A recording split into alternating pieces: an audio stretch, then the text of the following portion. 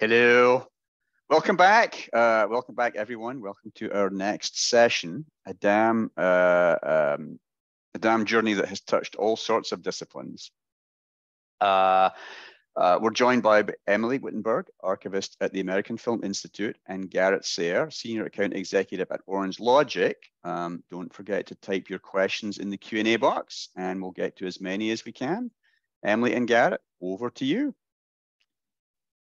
All right, thank you, Graham. Appreciate it. So, hello all. It's in the M&E space, it's easy to have that feeling that you're not getting the most out of your archive. You have all this valuable content that tells the story of your company, of your organization, and you feel that that story isn't being told to the fullest. And whether your content's well organized or muddled, or whether it's being reused effectively or left on the shelf collecting dust, your content does have a pulse. Right. And our speaker for this session will be diving into how to activate your content to transcend beyond simply sitting in a system. She spent some time at the Huntington, at Fox, doing some freelance work, and has spent the last 8 years as an archivist at the American Film Institute. And she'll be taking us through how AFI leveraged a transformation in DAM technology to bring its content to life. So I have the pleasure of introducing an Orange Logic faithful who has a yearning for learning, Miss Emily Wittenberg. Thanks, Garrett. My name is Emily Wittenberg, and I'm going to be presenting to you all about our journey with Cortex Orange Logic and our digital asset management system here at the American Film Institute. So as I said, my name is Emily Wittenberg, and I manage all of the historical materials relating to the history of AFI, things that were made for and by us, but then also the history of cinema that we've collected over our 50-year history. That includes manuscript collections, audio-video materials, student films, digital collections. I also manage all the digitization of those collections to get them from an analog, unusable, unviewable format to a more usable, digital-friendly format. In addition, I also administer the enterprise-level digital asset management system. So a little bit about our collections. We have over 1 million photographs, which are in the formats of print materials, black and white negatives, color slides, as well as born digital content as well.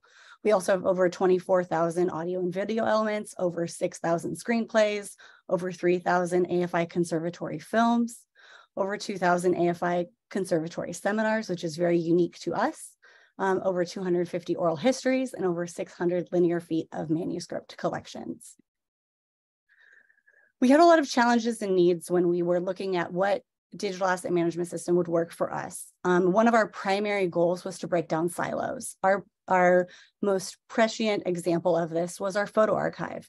Our digital photo archive was only viewable on one computer using one program with one seat. So we could never have concurrent users either searching for photographs or even helping to manage those photographs. It was really only contained to one sphere, and we really needed to break that down. We also do a lot of file sharing throughout our organization. We use a lot of things and we reuse a lot of things. So photographs would be used by creative services.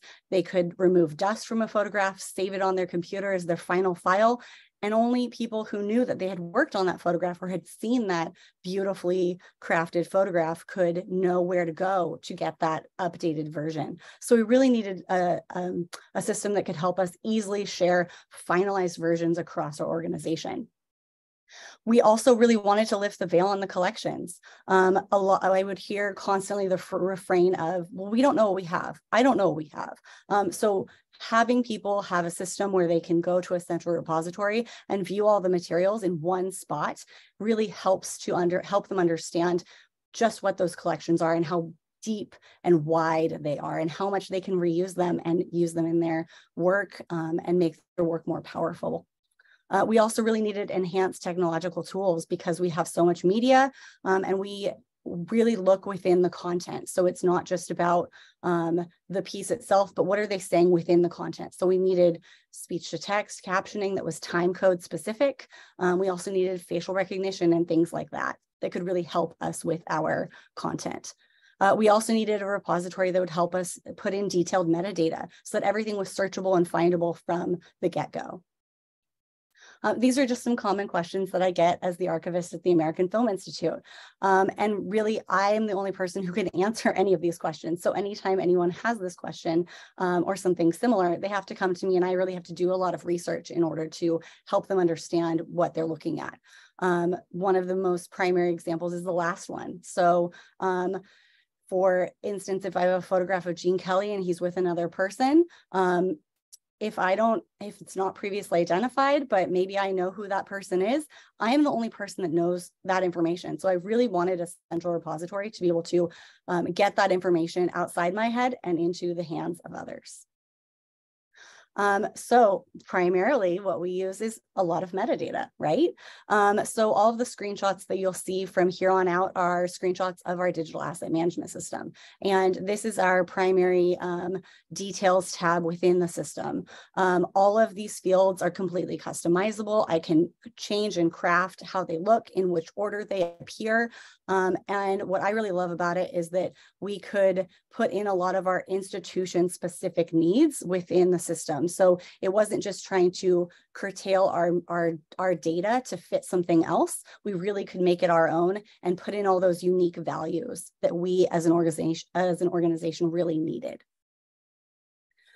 The other thing I really wanted was consistency and a controlled vocabulary, because a lot of us can define something in either a similar way or a completely different way. So it was really important for me to have consistent, easy to use vocabulary that's ready to go. So the left-hand screenshot is our source formats for all of our analog tape elements. So again, just making sure that everything is put together in the same way so that everybody can get to what they need to. Same thing with subjects. Subjects were really important to me as well. We define our film and television titles in all caps. So again, that's a really good visual reference point so that someone knows it's not a person's name, or how is this title spelled? Is there a comma? Is there a question mark at the end of the title? We're really kind of making sure that everything is consistent throughout so that there's no inconsistency and there's no extra thought that needs to go into, did I search this right? You also have a lot of custom display and linked data. So the screenshot on the right is the overview panel for Diane Carroll's 1974 audio seminar that she came and conducted at the American Film Institute. I couldn't resist, and I had to put one of her stunning photos in as a representation because they're gorgeous and it should be shown. But what I really wanted to highlight on this screen are all of the blue that you see there on the right hand side. Those are all linked and clickable metadata fields. So these are all things that I applied in that previous screen. But let's say you want to go down a rabbit hole and you're obsessed with Porky and Bess, or you really want to learn more about working as a minority filmmaker. All of that you can click on, and then instead of having to do a brand new search, you get to all these search queries that also are tagged with that same piece of information. So again, you can have a big exploration of the system and of the content, which was really important. Search and retrieval, just a little bit of the features. I really love the autofill predictive search feature. So here I've started typing in Stephen. I really love it because it not only does first names, but also just last names or any part in which Stephen would appear, which I really love. Again, helping the people so that if they don't know how to spell Steven Spielberg can be sometimes a clunky word to spell if you're not familiar with it. There you have it right in front of you, and you don't have to guess, and you don't have to say, well, maybe I spelled that incorrectly, so that's why I'm getting so few results. You're really, the guesswork is taken out. And then on the right, we have our filters kind of showcased. So here I've done a search for Janet Leigh. On the right-hand side of this panel, you can see that you can filter out by format of material. So if someone is looking for a video of Janet Leigh, they can just click on that video filter, and they're only going to see the videos in which she is tagged, which is, again, a really good, robust feature as we grow the assets. As you can tell from the depth of the collections, there's a lot of assets that are going to go into this. So having that filtering system is going to get really important as we get more and more content within the dam. What I also really love about the DAM, I will say the word love a lot, are the expected and the unexpected results. So for our users, so often they'll ask for film-specific references of what materials we might have that are going to represent what film they're researching. So here I've done a search for the film Close Encounters. So on the left-hand side, you can see what you'd expect. You would expect Steven Spielberg, right? So this is his 1978 seminar that he gave, and these are the various assets associated with that seminar. But what I really want to expose people to and show them are what they wouldn't maybe not expect. So here we've got 3 cinematographers and Jessica Alba, right? So in this AFI 100s interview, Jessica Alba is talking about watching Close Encounters as a child with her brother, and it's a really sweet reminiscence.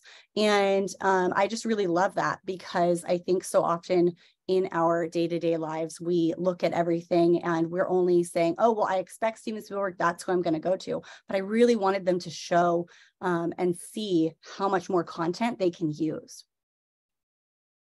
I also really like the related assets. So here I have clicked on the 1978 video of Steven Spielberg, which you can play directly from that screen right there. But let's just say that the video quality wasn't very good, or you had trouble listening to it and you wanted to, have it in a different format. So here, right below that video piece, you've got related assets. So I linked all of those other assets that are associated with this same event, rather than the user having to go back out to their search results. Maybe again, they went down a rabbit hole to find this and they want to know what else we have. Here, they can see it right here. And we've got audio elements and a printed transcript that are also associated with this same event. And then there's the speech to text captioning. Again, this was really important for our organization. So this is Domi Shi in a 2023 seminar, and she came for the film Turning Red, but she also talked about her film, her short film Bow, which is again where the caption management comes in. So you can see here that on the right-hand side, we've got an example of what that caption management looks like. In the second section, we've got a reference to the film Bow. Well, when the system had first processed it, it had interpreted that word as B-O-W, but I can go in and I can edit, as I did here, and make sure that the film title is represented correctly. We can also change the caption track from English to French to Spanish to Japanese, again, helping our international cohort, of which we have a lot, really understand and engage with the media as we've never been able to do prior. And then we are able to search within the speech to text caption management, which is, again, one of my favorite features of the system. So on the left-hand side, I've done a search for lighting techniques. We get all of these cinematographers as we would expect. And then from there, I can click in. So I've clicked on the John Alonzo 1974 seminar. I've gone directly to the caption management. I've searched for the term lighting, and then I have all the time-coded pieces in which he says the word lighting. So again, this is really a robust feature that can help our users more efficiently get to the piece of information that they are looking for. And then facial recognition. So it behaves differently with photography and video. So this is my example with the photography. So on your left-hand screenshot, this is a really good example because it showcases all the features of the facial recognition. So the green box around Frank Sinatra's face, that is a confirmed face. I know that is Frank Sinatra. But the blue box around Clint Eastwood's face, that tells me that the system thinks, hey, I think I've seen this face before, and I had previously identified it as Clint Eastwood. Can you please confirm, is this Clint Eastwood? All I do is I click confirm on Clint Eastwood, and then the blue box changes to green, confirming that that is indeed Clint Eastwood. But the gentleman on the over the shoulder of Frank Sinatra, his box is orange. That means that the system has never encountered this face before, and I need to teach it who that person is. I haven't taught it that yet because I don't know who that is yet, but we can, again, do with it what we can.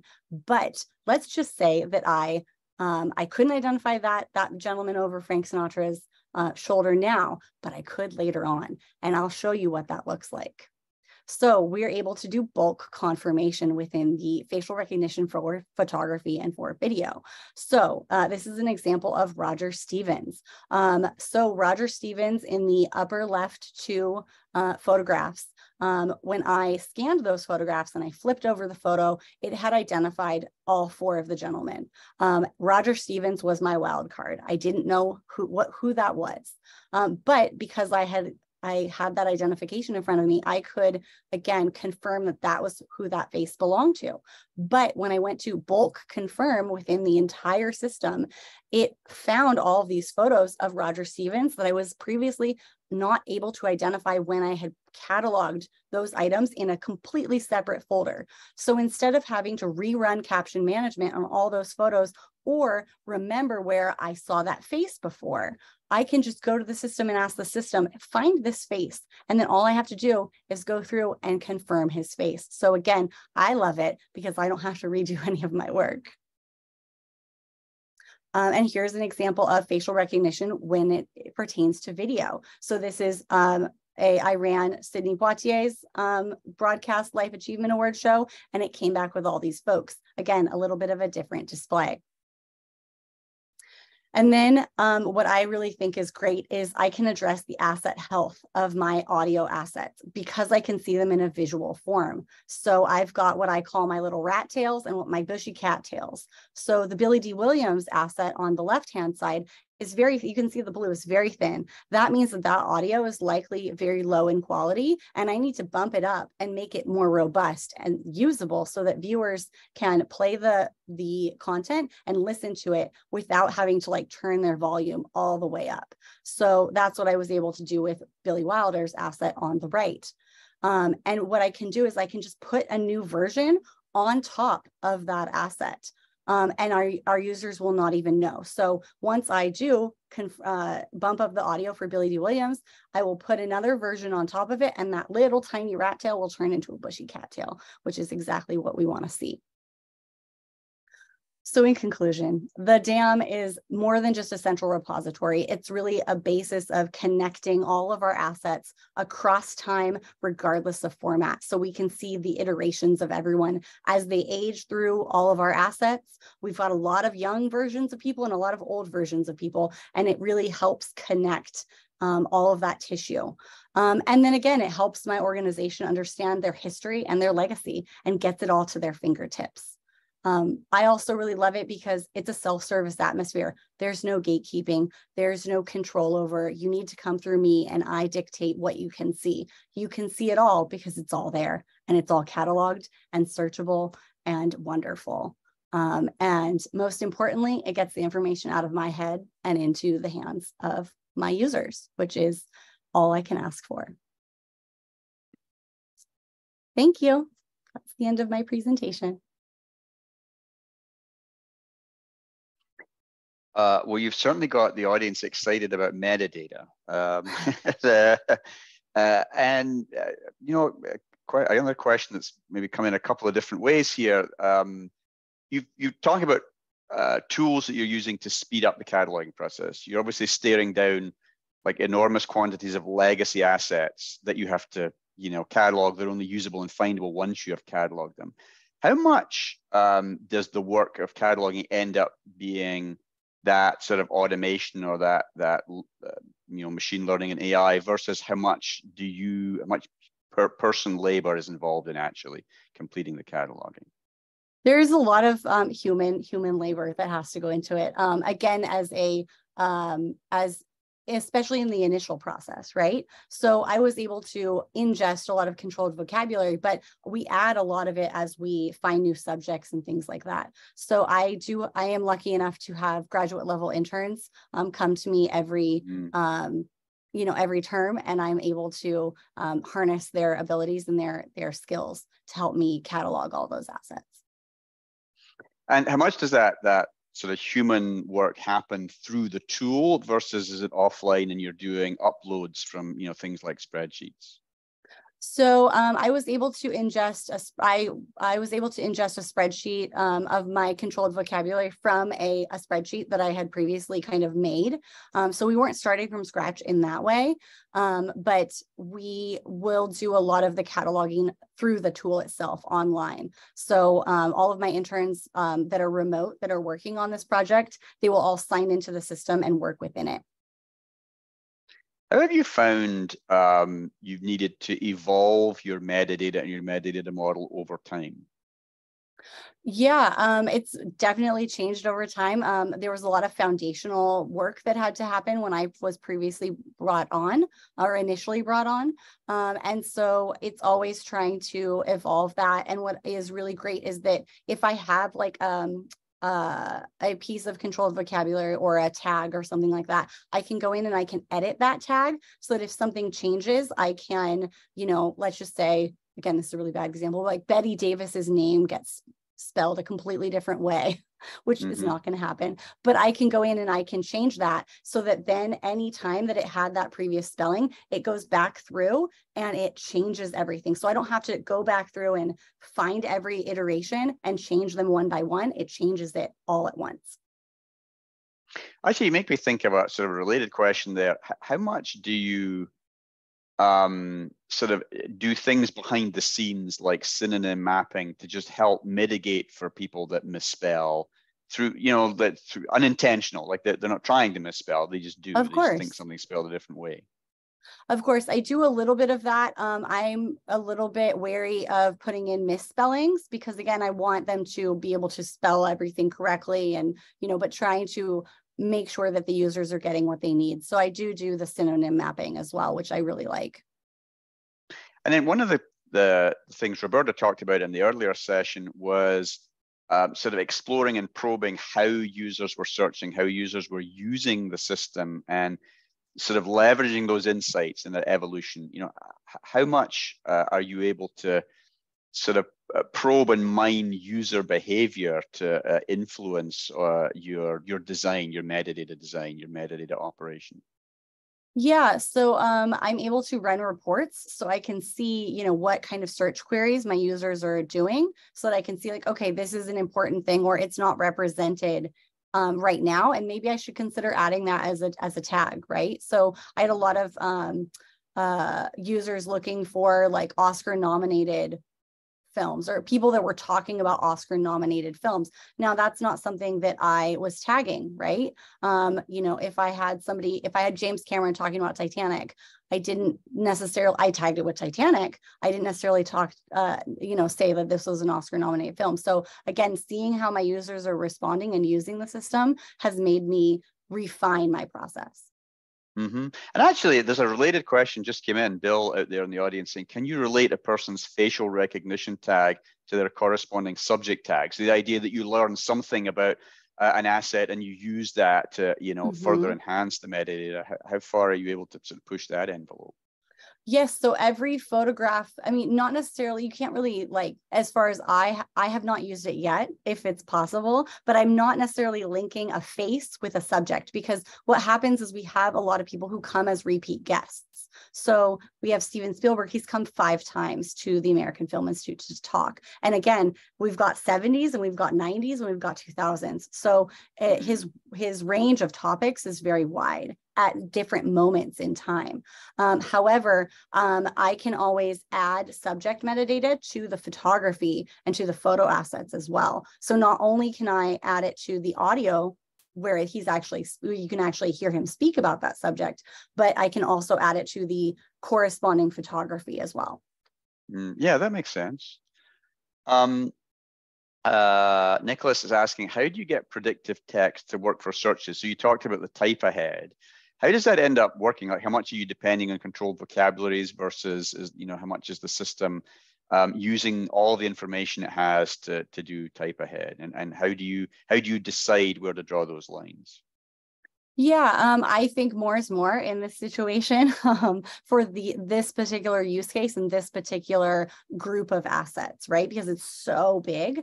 And so right now it's really auto detecting things that have been tagged. So it's really good about names. And I just need to continue to refine the system so that it also includes all that great subject metadata that we've been putting in a different field. So is it fair to say that's in your control to keep sort of expanding the scope of that predictive text? Yes. And I always ask questions of, here's my what I'm doing, and I'm doing it the stupid way. Orange Logic, please tell me the smart way, because they always know that there's always a solution from their technological base that can help me be more efficient, because they'll say like, this is how I'm doing it. And they're like, oh, I've got you. So that's really nice to have that relationship so that I can just say like, this is my problem, help me solve it. Mm-hmm. How, as you built this ecosystem, how much were you sort of building from scratch with no pre-existing tools or expectations versus how much were you migrating from like tools or earlier DAM or DAM-like capabilities that the organization had?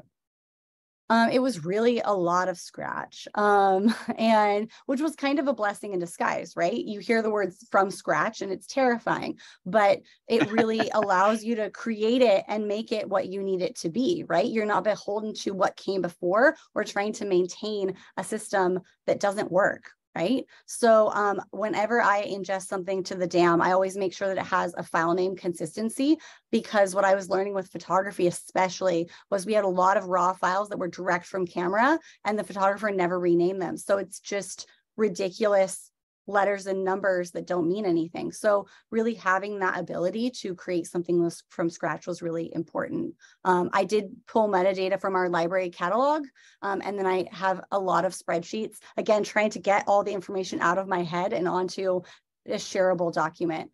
So I was able to migrate a lot of that controlled vocabulary that I've been discussing.